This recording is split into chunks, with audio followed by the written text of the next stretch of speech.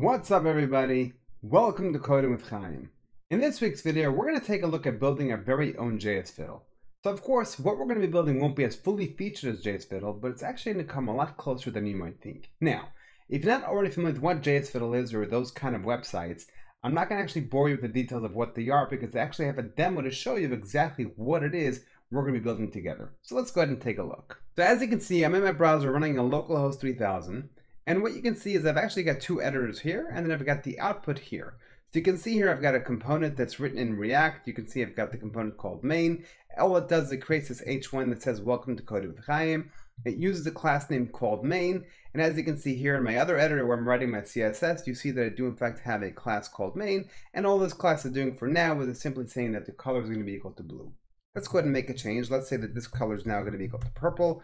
Go ahead and hit run. And as you can see, we are in fact seeing that the words welcome to Coding with Chaim are now actually purple. Let's make a change in the actual JSX code. Let's just add some 2 exclamation marks here. Go ahead and hit run. And now you can see it says welcome to Coding with Chaim with the 2 exclamation marks. And of course, it's still actually purple.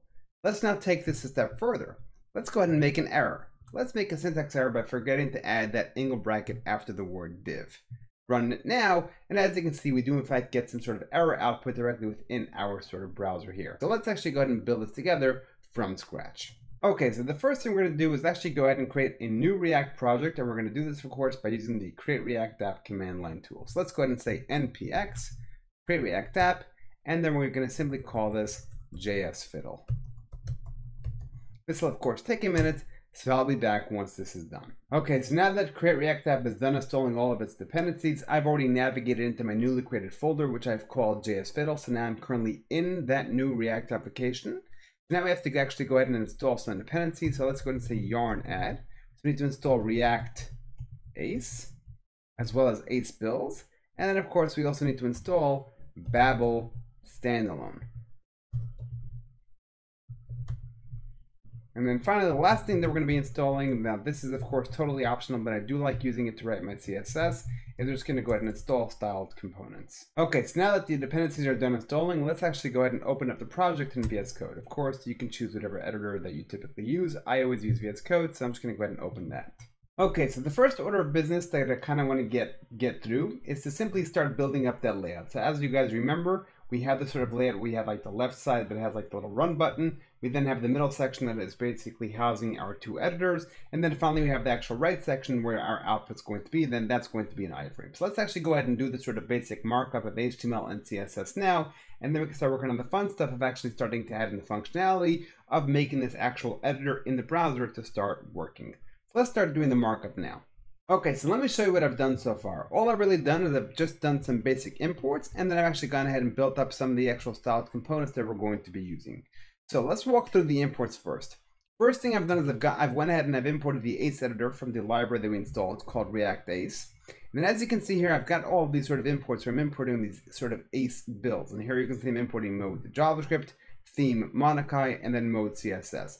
And the basic idea is that what you can actually do is to the actual editor component, you can actually pass props, and you can sort of tell it that you plan on using this theme to kind of make it look different. So in other words, you can use, just like in VS Code or in Atom or whatever, you might be able to have like different visual themes to kind of have different lighting schemes or different sort of color schemes within your editor. You can kind of do the same thing by sort of importing the different available themes that you might want to use.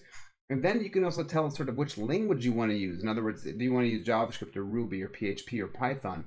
And then based on that, it'll sort of know how to sort of colorize the different keywords based on the language that you're actually using. What we're doing is we're importing mode JavaScript, we're importing the theme Monakai, and then we're going to actually go ahead and also import the mode CSS.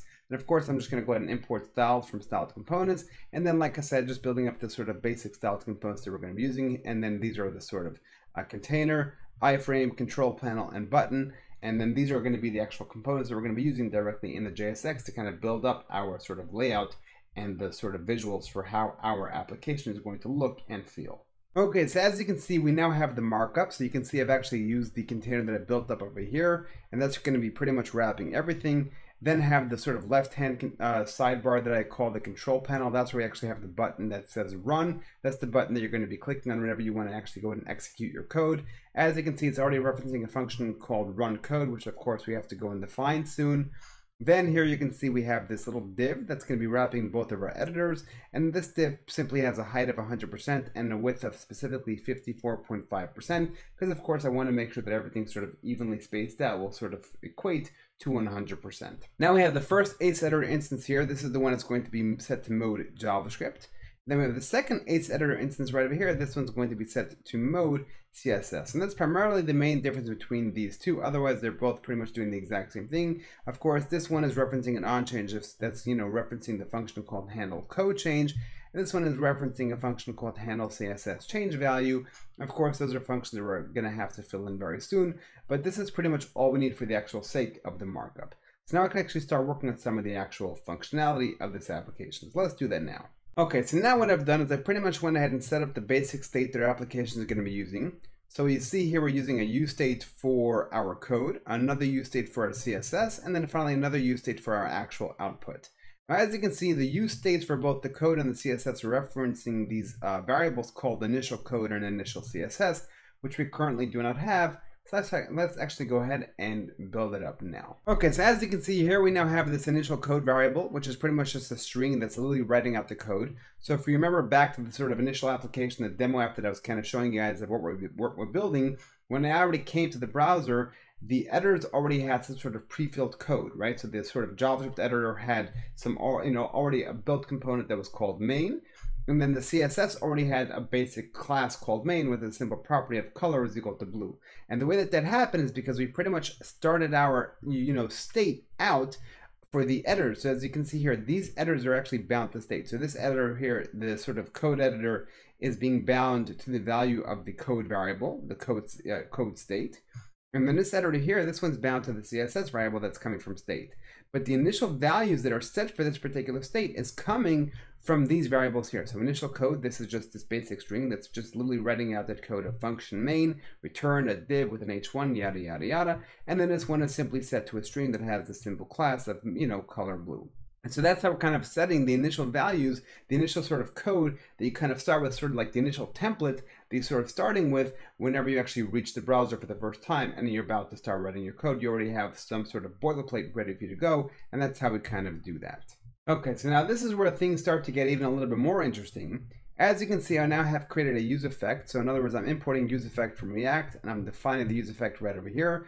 And I'm giving it the empty dependency array because I kind of want this to run as a did mount, only want this to run once and only once at the initial sort of mounting. And then basically what I'm doing is I'm now actually going to reference the transform code that I need to be importing from Babel. So let me actually do that now. Okay, so Babel pretty much is going to be exporting this function called transform. So we're pretty much going to be referencing the @Babel standalone. And the really cool thing about this sort of Babel standalone is that you can literally programmatically just take any string of code, run it through this sort of transform function, and then the output is going to be sort of browser ready transformed actual code that the browser can understand depending on the actual presets that you're going to be sending. So let me show you what I mean by that. So down here in my use effect, what I'm basically doing is I'm taking this initial code that we have. So this initial code references this React code over here, right? And so again, the basic idea is I want that when you actually already come to the browser for the first time, the editor already has some basic JavaScript code waiting for you to actually, play with. And then the actual result of that JavaScript code should already be showing up in the iframe that's on the right-hand side. But in order for the iframe to kind of understand this code, effectively you have to pretty much think of it as a regular browser. The browser has no really understanding React. It doesn't quite understand how to actually read JSX, which is why you actually have to have Babel. So typically Babel kind of works with like your Webpack, configuration. You might have like a Babel loader to kind of go through your files and actually go ahead and load the Babel and then convert it to actual browser ready code. But of course, that's too heavy for our use case. All we really want is just basically take some user input, run it through some sort of function that then converts it to something that the browser actually understands. And as it turns out, that's exactly what Babel standalone will do exactly for us. So we're pretty much going to be pulling in the transform function from Babel standalone, take this very code, tell it that we want to use a preset of env as well as React to kind of tell it that we actually want you to understand how to parse the React code. And then what it's going to actually do is give us back the code, which is we're just going to be calling Babel output. And so now this Babel output will pretty much represent just a simple string of code, just like this is, except instead of it already using JSX and stuff that the browser doesn't understand, this will already be sort of transpiled code that now the browser will in fact understand. But this in itself is yet not enough for us to actually have the ability to actually go ahead and see this directly within the browser. There's yet another step that we kind of need to do. Let me show you what I mean by that. So as you can see here, we have this set output function that we're using from our set state call over here. And then what we're doing is we're pretty much passing it whatever we're getting back from this get source doc function. So presumably there's going to be some sort of function that's going to be called get source doc that's going to effectively be taking in 3 arguments. So it's really going to be taking an object that actually has 3 properties. The first one is going to be this Babel output here. The second one is going to be this error object, which in this case will be null because there's of course no error. And then finally, this is going to be the CSS. I can already tell you right now what this function is actually going to be returning. It's pretty much just going to be a giant string of HTML. Okay, so what we're going to do is we're now going to take this giant string of HTML, come back down to our iframe, and we're going to go ahead and say that the source doc, which is just an attribute that exists on an iframe, will be equal to our output. So now this output, which is going to be bound to state, is literally going to be the sort of result of this get source doc, which, like I've said, is basically just going to be a giant string of HTML. And within this giant string of HTML, we're going to include a script tag. And within that script tag, we're pretty much going to be writing our Babel output. So let me show you what I mean by that. Take, for example, our actual React application here that we've bootstrapped using Create React App. If you go to the index.html, you'll actually notice that we have this sort of div here that's going to be called an ID of root. Now, the way that this works is, now you don't see it here because of the way that Create React App works, but the way that this typically works is there's going to be sort of a bundle that's going to get injected directly within this sort of index.html, and then within that bundle will pretty much live all of our sort of transpiled code that's been webpackified and babelified, if those are actual words. I know they're not, but the point is, they've already been sort of run through the actual build process to make them work within a sort of browser environment where there's no modules, there's no ability to understand JSX, and then that sort of module, then all that code will kind of get outputted over here, and then React will kind of take over, the browser will kind of take over, start parsing our code, and the application just kind of starts up and runs. The idea basically is just like this all really works with the idea that you actually have to have an actual HTML file, and then within the HTML file you have to have a script tag that has all of your code. We need to mimic that exact same behavior, because remember, the way that we're viewing this is our iframe that we're creating is really just a browser within the browser. So whatever the browser typically does, we're going to make the iframe do exactly the same way. So if the browser needs an actual HTML file that has a script tag that includes all of your code to make it work, we need to do the exact same thing to the iframe. The iframe will basically have to just have some sort of source doc. That source doc is literally going to be an HTML file that's going to include an actual script tag that's going to include all of our Babelified code that we've gotten through the actual babel.transform function. So what we're going to do is we're going to be pretty much creating a function called html.js. Okay, so I realize that this is a lot of code to kind of paste all at once, but the most of it is really just a bunch of HTML that's kind of getting built up. I'm going to sort of highlight the sort of interesting bits of what this is actually doing, but I can actually leave the entire sort of script in a gist. So in case you want to follow along and having to like actually run through and actually write all this code yourself, you can just copy it from the gist, pop it into your own file, and then it's all going to work. But I do want to actually go through the sort of interesting parts to kind of help you understand of how this is actually working.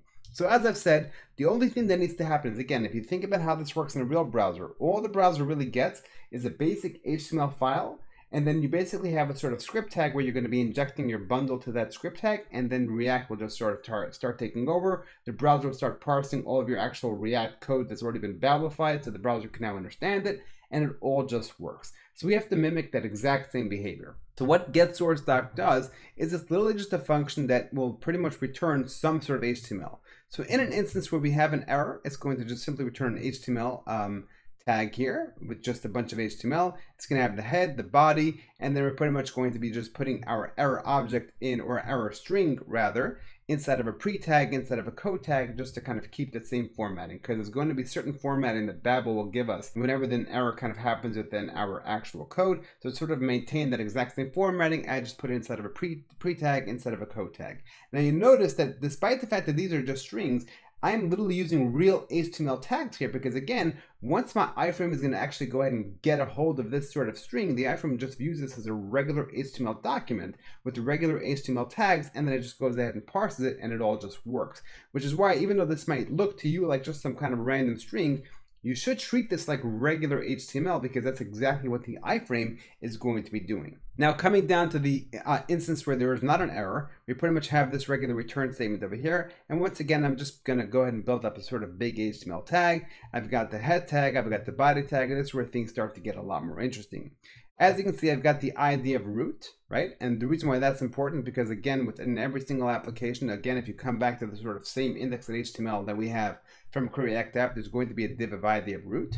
And if you come to our index.js file within Create React App, you will see that we are actually taking our entire application, this app component, and we're actually going to inject it in an element by ID called root. And that's representing, that is sort of referencing the very same ID of root that we have here inside of our div. So too in our own HTML, we want to do the same thing. We want to actually go ahead and create a div that's going to have an ID of root, that our code, which you can see here in the initial code, is literally doing that exact same thing. We're saying react dom.render, take the main component that we're creating right up over here, and then go ahead and mount it into the element that you're going to find with the ID of root. Here we have our script tags to kind of use the CDN version of React, because again, we don't actually have Webpack. So in order for us to actually be able to use any sort of dependency, we have to actually add them as CDNs directly within the HTML file. And then finally, here we actually have the script tag that we're going to be taking our Babel output, which remember is literally just going to be JavaScript version of code. In other words, it's just going to be a string that represents our JavaScript code that we got back from the Babel transform. So it's going to take the user entered code that they themselves write within the editor, and then runs through the transform function to sort of make it something that the browser could understand. It sort of transpose it down to a dumber, sort of less fancy version that the browser will actually understand. And then we can take that, put it directly into the script tag, and then again, all the browser is going to do at that point. Again, when I say browser now, I'm referencing the iframe. All the iframe will now do is actually start reading this like regular JavaScript, just like a real regular browser would actually do. The difference is completely not existent. It's the exact same thing at this point. Now, I also wrap this inside of a try catch, because if let's say the browser has some sort of difficulty parsing this code for whatever reason, you have some sort of undefined variable or some sort of parsing error, I want to put this in a try catch that in case this doesn't work, we can then come to the catch block. Again, I'm literally writing JavaScript as a string, because again, this is real JavaScript. I'm inside of a real script tag, because as far as the iframe is concerned, this is a real script tag. So even though to you this might seem like I'm just writing JavaScript in a string, it's kind of weird, but again, this is real JavaScript at this point. I put this sort of entire block of JavaScript in a try catch, and then if we come to the catch, that means that something happened, that this couldn't have been properly parsed.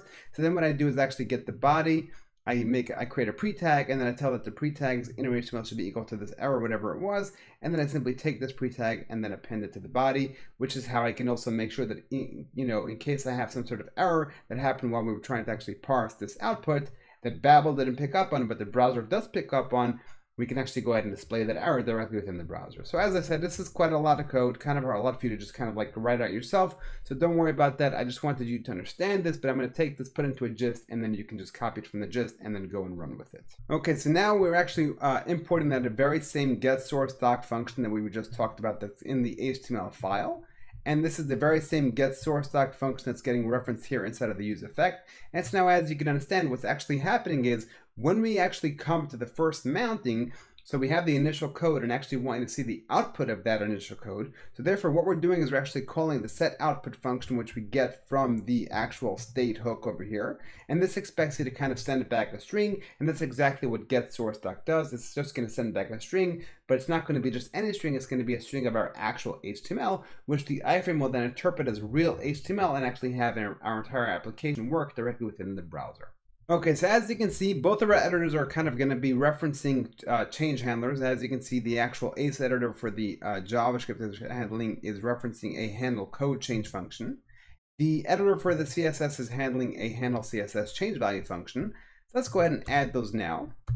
And as you can see here, we have the two functions, and these are really very simple. All they're doing is every single time that you type in every key press, you get the value that you're typing in. You can then take that value and then simply call your appropriate state handler. So in this case, for value of the code, I am simply calling my setCode function, which will then update the value within this editor. And then for the CSS, I simply call setCSSValue, and it's going to go ahead and update the value of this editor.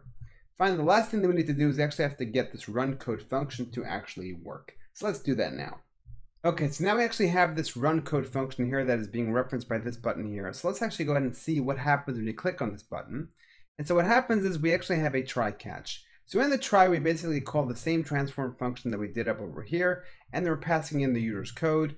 and then what we get back is the Babel output. Finally, we then call our set output function. Again, the set output function just basically expects a string. So we're then going to call the get source doc function, which will return a string that's going to be dependent on this Babel output over here. So we take this very Babel output that we just got from the transform function, pass it down. In this case, there is no error, which is why we can set error to null. And then we just go ahead and pass along the CSS as well. And that's going to actually go ahead and build up a proper, nice HTML file, which we can then just go ahead and send off to the iframe. And then we can go ahead and see our changes. But should transform have some problems, some difficulty actually parsing your code for whatever reason, you might have made some sort of syntax error, we're then going to come to the catch block, in which case we're going to once again go ahead and call the get source doc function. Only this time the Babel output will be set to an empty string. This time the error will not be null, but rather it's going to be equal to this very E that we get right over here. We then pass in the CSS as well, which in this case doesn't really matter because we're not really going to be using the CSS, but the point is this is how we now actually get to see the error that Babel is telling you that you've done wrong within your code. Okay, so we're done kind of writing the code and building up this application.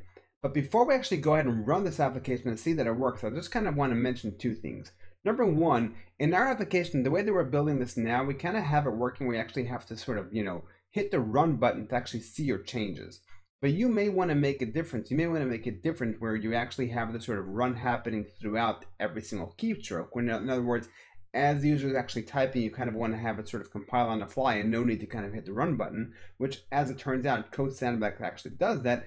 I do just want to point out that would be a very good use case to actually go ahead and use a web worker, because if you don't use a web worker, you're actually going to have a very sort of janky experience because the actual process of actually transforming the code can kind of block the browser, and therefore you might have some key presses that are not going to get registered right away because it's currently compiling your code, and then suddenly have like a bunch of key presses show up in your editor like a few seconds later. So to try to avoid that very behavior, you're going to want to use web workers. And if you're not entirely familiar with how web workers work, I actually have a video on exactly that, which you can find down. You can find a link to that down in the description box below, or you can find it up in the cards. The second thing that I want to mention is in this here video right now, we're not dealing with the actual ability of actually going to install dependencies. So Code Sandbox, as well as JSFiddle and a few of these other sort of types of websites actually let you install dependencies.